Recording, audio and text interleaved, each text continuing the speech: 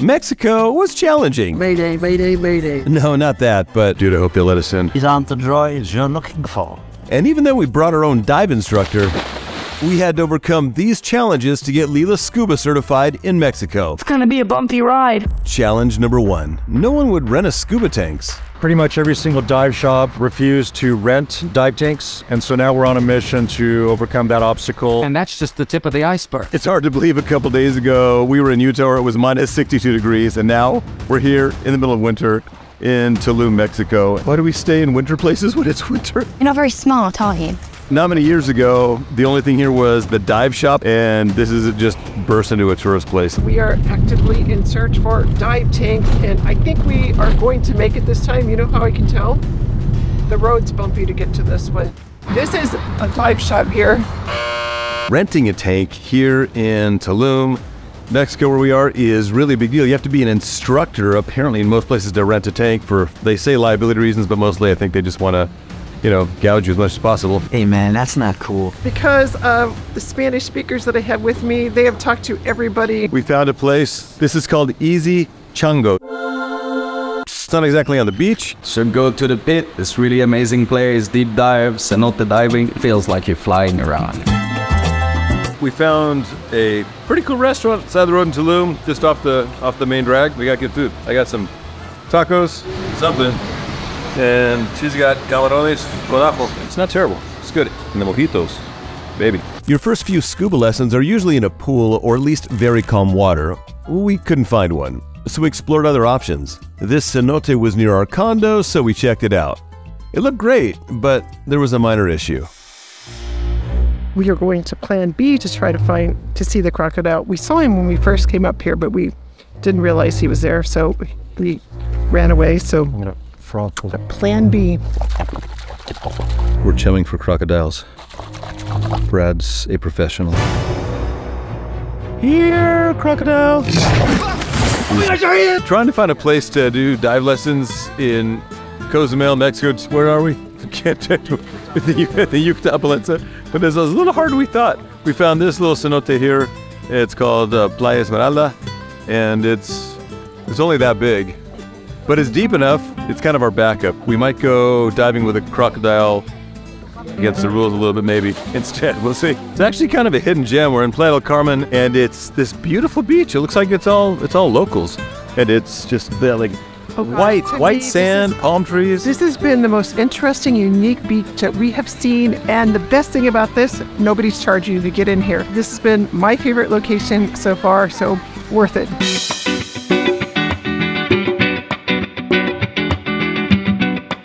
We're right by the beach in Playa del Carmen right now, and this is the tourist zone. It's like lights and people and restaurants and guys pitching you stuff, but it's actually pretty nice here. Disculpe, los míos son bastante grandes para oficiar, ¿o no? Okay, sometimes I can't believe that I thought it was a great idea. I'm freaking scared right now, really bad. Maybe it's because we are gonna start swimming. My first time scuba diving is gonna be with a crocodile. So far, every time that I've done something that scares me like really bad, I come out saying it wasn't that bad. Just I have to keep saying seek discomfort, because literally like, yeah, I'm that scared. Gotcha. Here goes.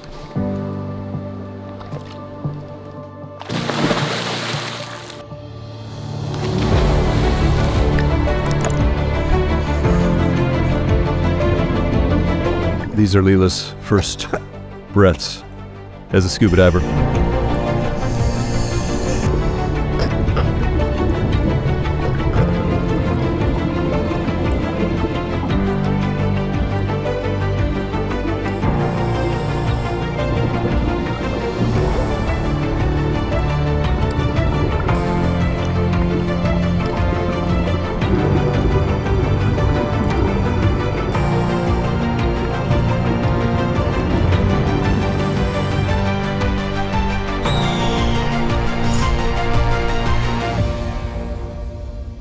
I just finished. I was so freaking afraid, and I just had the best experience of my life. A whole new world. There was one point when Brad and I had the GoPros down there, and I just flipped it to like look at the world. I've only seen that from pictures, and I got to see it in real life now. The hardest part of the whole thing was getting out of the cenote. She's like an official scuba diver. She did awesome.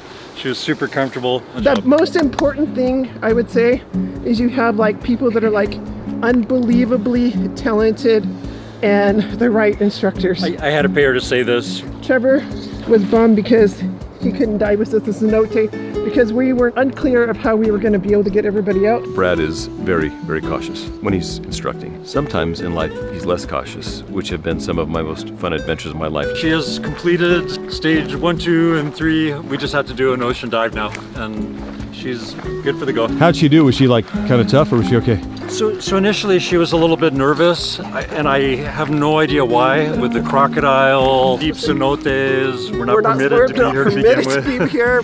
But besides all that. and we had to buy a rope so we could make sure we could get out of the cenote. I haven't bought curious this much since we lost her. This was my scariest day ever. I don't know why. I was scared to freaking jump in that water even though I had a scuba vest and everything on. I don't think I've ever spent like 2 days like when we went to the nude beach, okay, like about a half an hour before we got there. It was like kind of crazy. Like, oh gosh, I can't do this, and life is good. It's not over yet, and you just keep living every day. Thank you for just being an enduring person. I had to go hunt the crocodile last night and kill him just so he wouldn't eat us today, but... Bienvenidos a Loja.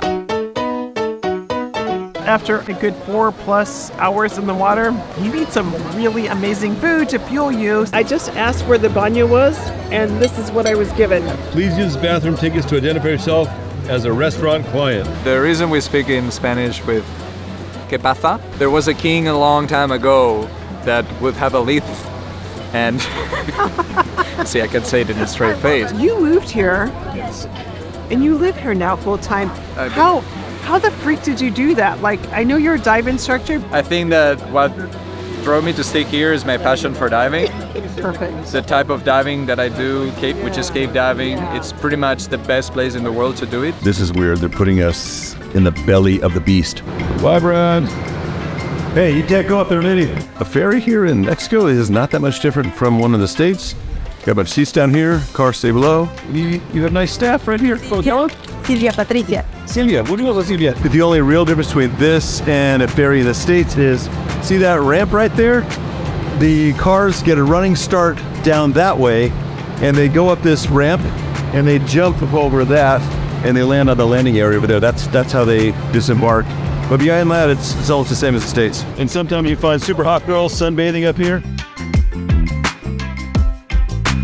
So here to my left, covered up are the ancient system of life floats. The modern day passenger vessels are required to have a set amount of lifeboats or life rafts. Only the grandfathered in vessels are allowed to even carry these for any reason. It's basically a styrofoam outer shell with a net in between, and that's called a fast rescue craft. If anybody falls overboard, by the time they turn the ship around and retrieve them, they can actually launch that even quicker, buzz out there, rescue somebody, and bring them back. Here's one thing I have not seen on a ferry in the United States. This is pretty cool. We just crash out. This is a ferry from Khalifa to Cozumel, and we figured it'd be easier to take the car, so we're bringing the car on this one. There are other ferries where you can't bring your car, but here's still like 56 bucks for 3 of us and the car one way, and they've got room for some big vehicles. The bathrooms are a little different. We wash our hands, and they got these nice private stalls. Food is available on the cruise ship. When I say food, I mean you get like coffee and snacks. But it's something if you're starving. But I just say cruise ship, I'm in on the ferry. I think it's because I just saw cruise ships. You can see if you can see them out the window here. For a massive ship on calm seas, this is really rocky.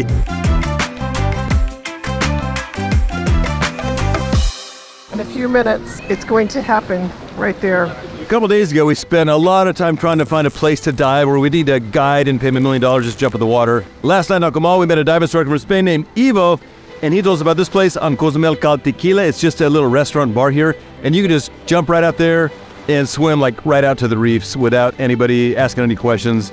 And not only that, but we're about to have food here too, so we're super excited, man. It is a miracle, but we somehow made the ferry after Brad and I had the most epic dive ever. Leila did a beach dive. Leila got sick on the beach dive. What'd you just take? Oh, my final exam. The written part, past all the water stuff, just has this final and, oh, I see some red. Uh-oh, uh-oh. Did you pass? I did. Certified scuba diver right there. Now the fun begins. Only took me 27 years to get it certified. But hey, life begins at age 59. What have we here? The blank card. It's about to not be you. Woo, whoop. Good job. Kind of a bummer, but yesterday we were diving Cozumel, some of the most beautiful diving in the world, and I filmed it on my GoPro, and now my GoPro's at the bottom of the ocean at about 60 feet. But we're doing another dive here in Akumal, this time with my wife. She's not as sick as she was yesterday. At least there's not choppy seas today, and at least Leila never gets seasick. 1, 2, 3, let's go! A few moments later. I fed the fishies a little bit below. I saw like the most magnificent world that I never even knew existed. Just a little seasick. That was Leila's first boat dive, and she survived. She puked underwater just a little bit, and this is the view. I won't regret this, right? To see our biggest adventure yet, click right here.